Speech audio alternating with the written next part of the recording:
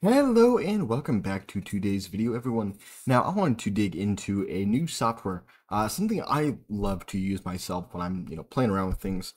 It's called HTTP Toolkit, and essentially what it is it is an interactive HTTP and HTTPS proxy where you can install it either to a browser. It'll automatically do it for you, like for Edge and Firefox here. If you have a terminal for like Docker and such, iOS, Android, Electron applications, or any other services you may have running.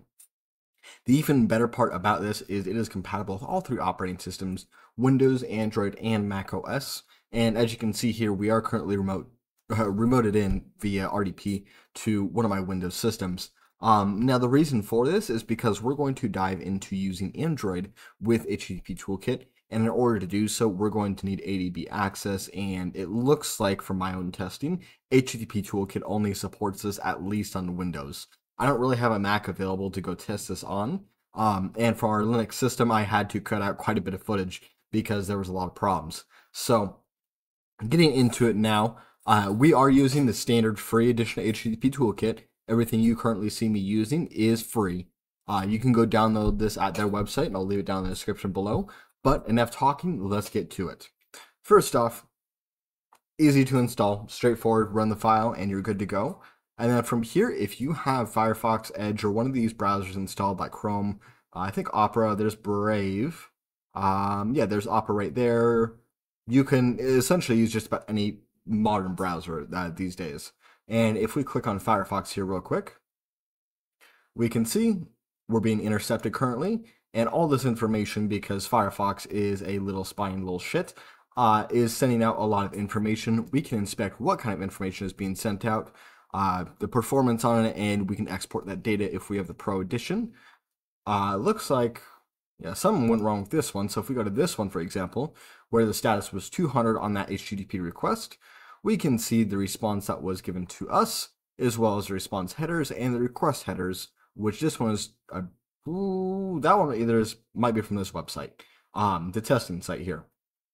But nevertheless, we can inspect and look into a lot of the content that this website is giving us, as well as the requests we're sending out. So if we, for example, example.com, if we go there, we see example domain, we see the favicon, the request for it at least, and then the main website here. So all this information was given to us. And then additionally with this, we can also modify how it looks. So if we go modify here, we have some default rules. So like get requests for that thing earlier, the example per se, showing you that it was being intercepted by HTTP Toolkit.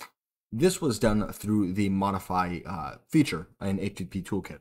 And so we can essentially make the same thing. If we clone it here, we'll go down and then we'll do for URL example.com, and then let's see here.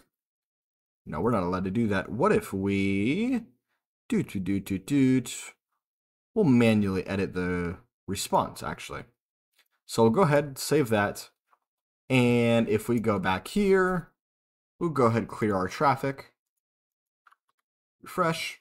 And there it is. So the response is currently paused at a breakpoint. Let's pull this up. And if we go look at the response right here, we see the title of that domain, or that title of that page. And if we remove this,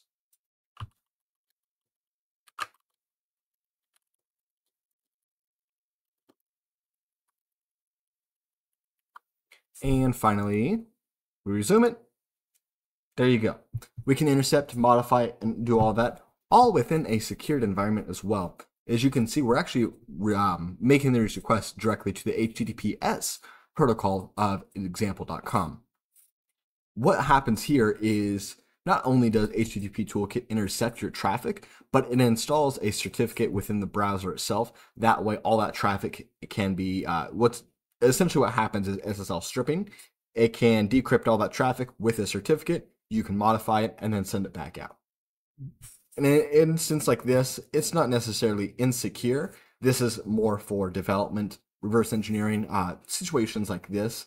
Now, yes, it can be done maliciously, but this also does mean that you would have to not only have the certificate installed, but you'd have to have your system trust it, which also requires administrative privileges because that is a very core part of a lot of operating systems.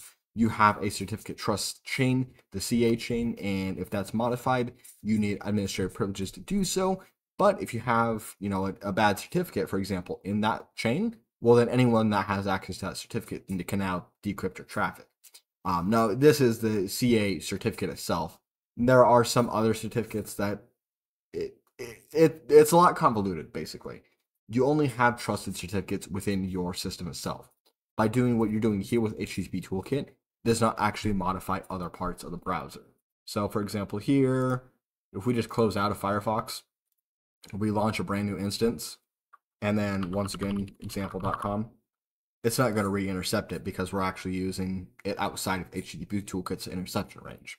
We're not doing the proxy as well as we don't have the certificate installed anymore into our new instance of Firefox.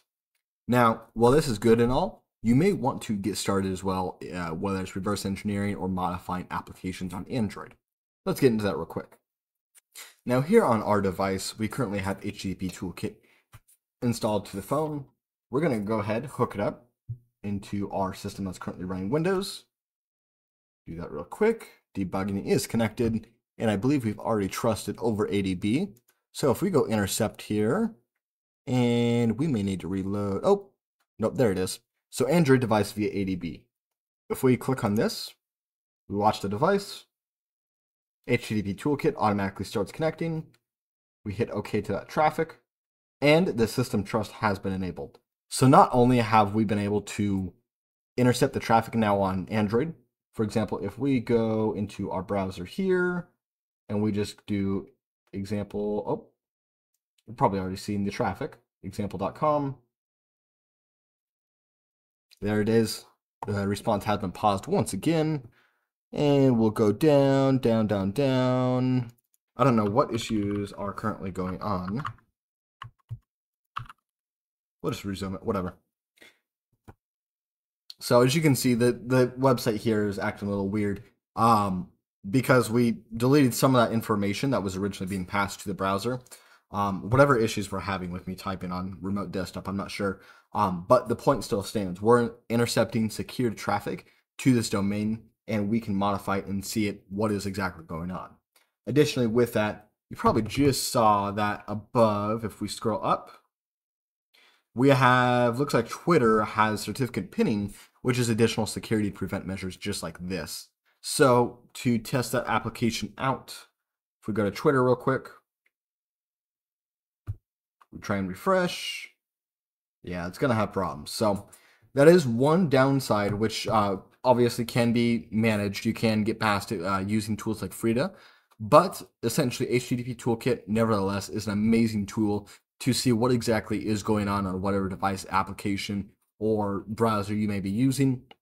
If you need to reverse engineer anything, if you're trying to diagnose issues and problems with your apps, or if you're just wanting to know what is exactly going on under the hood of a lot of the applications and websites you use every day, this is an amazing tool to see what exactly is going on within that traffic. So if you do have any questions or concerns, please leave them in the comments below. I'll be happy to answer them. I'll leave all the links down below if you want to get HTTP Toolkit for yourself, and I highly recommend Pro Edition, especially if you plan on using this quite a bit.